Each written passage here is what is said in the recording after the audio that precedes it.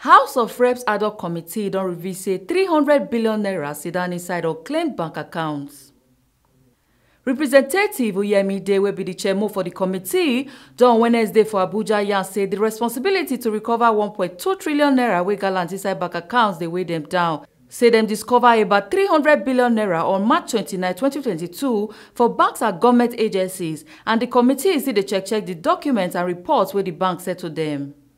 Dem come talk say the commercial banks dey regulated by government and the banks no fit refuse them. Say dem no go allow any government agency or commercial bank to weaken their power, and if the banks fail to show face, the next line of action na to summon them. E come yarn say how money go sit down inside bank and dem go collect outside to fund budget.